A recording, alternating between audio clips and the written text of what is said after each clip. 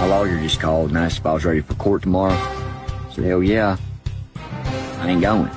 See, I've been spending the last 6 months booby trapping my entire 500 acres. I got snake pits, rolling logs, bear traps. I got some straight up Indiana Jones shit. I got a fucking boulder that'll fall down when you open my front door. I got about 120 coyotes that I trained to bite anything with a crew cut and a fucking badge. I flew an old Vietnamese man out here and he helped me dig about 12 miles worth of underground tunnels. I have 450 cameras I've rigged to solar panels all around this motherfucker.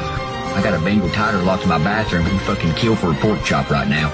You know, it's surprisingly easy to teach a raccoon how to loosen lug nuts and cut brake lines. I'd rather live the rest of my life in the woods living off fucking wild ginseng creek water than go to fucking jail one more time. I don't even try to bring no helicopters down here neither, like I ain't got a whole fucking coop full of pigeons with C4 tied around their feet. Got a bunch of PVC pipe filled with gunpowder and ball bearings and a baboon who is deadly accurate with a nail gun.